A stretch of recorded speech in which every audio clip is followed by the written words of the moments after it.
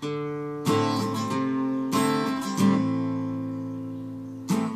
everybody, Catfish Jones coming to you on the far side of May Day 2017, and it couldn't be more gorgeous. I'm really enjoying this oncoming spring season, the springtime weather and all that it comes with it.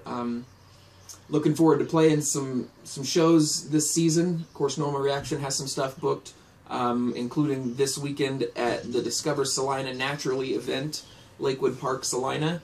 Sounds like full afternoon of family fun, all free, and we'll be there. I think we're playing from 3 to 4, but there's a lot of other acts, so come on out and check it out. Come see us. If you see me, say hi, and I'll look for you out there. For today, I wanted to dig into the bag a little bit and you know, look at a set of songs I did. I guess I probably put it out in 2008, but maybe 2009. But it took a couple of years to assemble my real first collection of songs that I saw as an album, where, you know, I had a handful, you know, 6 to 10, maybe 8-ish, that I thought were good. Maybe picked the best 5 of those, and then came up with a few other songs to round out the album, the idea, the feeling of an album, which went along with some drawings and some sketches I had done, to kind of make it a full art piece. So with all of that together came the 2008 recording Etchings. And I had a lot of fun with it. You know, I did a couple of demos before I actually did the real recording.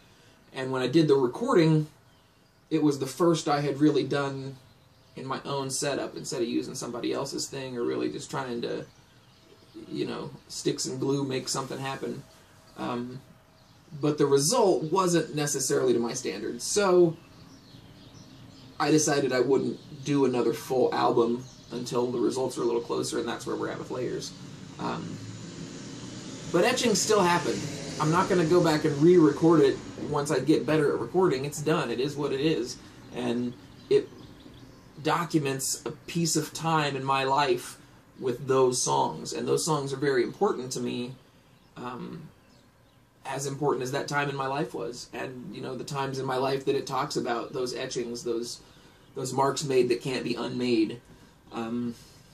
This is a song from that group that I discovered really at the very last minute of the writing process for that record, and that's what I love about making a record as opposed to just writing a song here or there.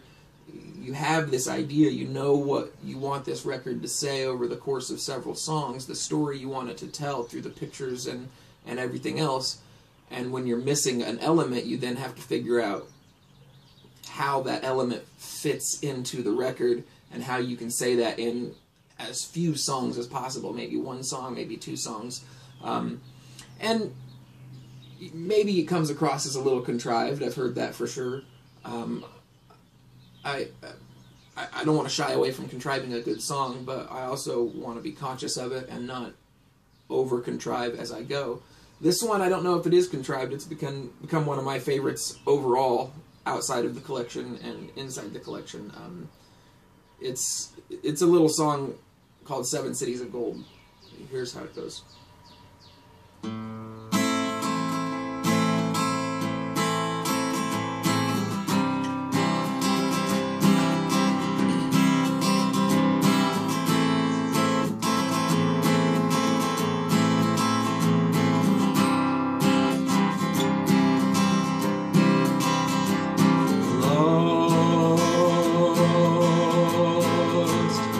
A history,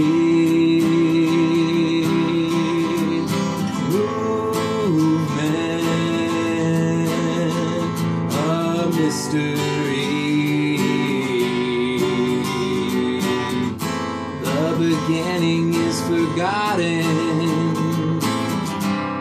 the ending is unwritten. Where are we?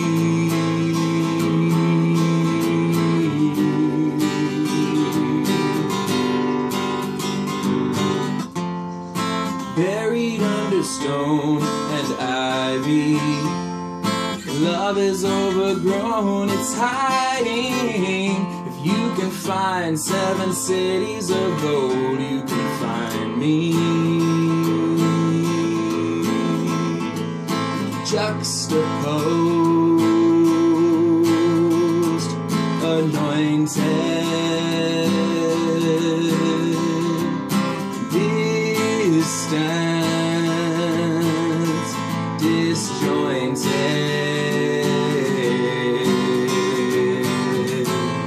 I'm raving like a lunatic till I forget the point of it. Where are we?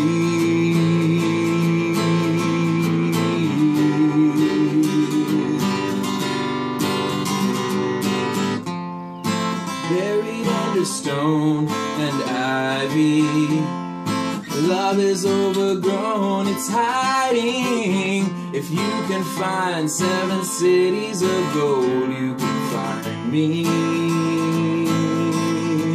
I'll be buried under stone and ivy. This love is overgrown, it's hiding. If you can find 7 cities of gold, you can find me. You can find me.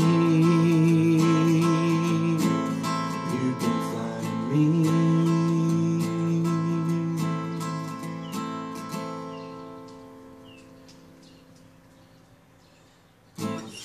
So that song's called 7 Cities of Gold. I put it out in 2008 on a collection of songs, a record, if you will, called Etchings. And it was a lot of fun. The whole thing was fun to do from start to finish. I learned so much that I still apply to specific songwriting, to album making, to the whole plethora of different things that come with songcraft. And I feel like I've grown quite a bit, obviously, from what I hear on the stuff we've been making. The recordings are getting better to a point where etching, or where layers is going to happen, hopefully by the end of the summer. And, you know, I can continue to go forward with one of my favorite art forms, which is the record format, which combines visual art and music to tell a whole story, which I guess is ultimately how I see myself as a storyteller. So I'm glad I got to share that with you. I'm glad I got to cover that ground, and you know, this spring and this season of renewal and rebirth, really kind of go over some of those old things and prune it a little bit, and share a piece of my life, a piece of my time from those years. I'm sure if you dig enough, you can find all of that stuff online. Etchings, I think, is in full on my Bandcamp, as well as some different stuff, and I think you'll hear what I'm saying on the recording quality, but also on the songwriting quality. Those were some good songs and deserve to be recorded better. I'm probably not going to retread that ground. I mean, there's houses that deserve to be built better, and instead of fixing them, you should just tear them down and build a new one. That's kind of how I feel about the record. And, you know, the other side of that coin is you could sit around and wait until it's going to be perfect, and then in 20 years put out the first one ever. Or you can put them out incrementally and show the progress, and then in 20 years look back at your growth. And that's what I've chosen to do. That's the path I've chosen to take, at least. I hope to look back and see all of these daily or Wednesday vlogs. I hope to look back and see these records, all of these songs, all of this stuff from what I will then consider my youth. And hopefully I'll laugh at it and say, wow, how silly I was, either caring so much or playing so poorly. But in the end, this is how it was. This is Wednesday in May, and I've been Catfish Jones, so you guys, we'll look for you next week. Cheers.